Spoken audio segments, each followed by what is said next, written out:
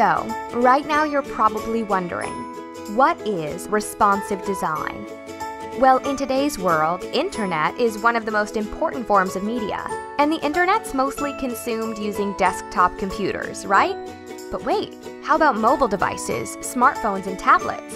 The share of internet usage on these devices is growing every day. In 2011, mobile browsing took a share of about 11%. In 2013, it was near to 25%, and 2014 was the first year mobile exceeded desktop internet usage. So what does all this mean to you?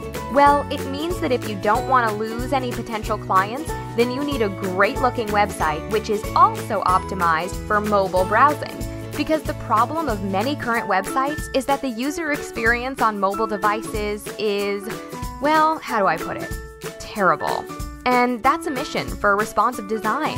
Responsive websites respond to the screen size of the device you're viewing it on. So instead of creating different websites for different devices, your responsive website rearranges the elements to fit any screen. So you'll get more happy visitors, which also leads to more happy customers.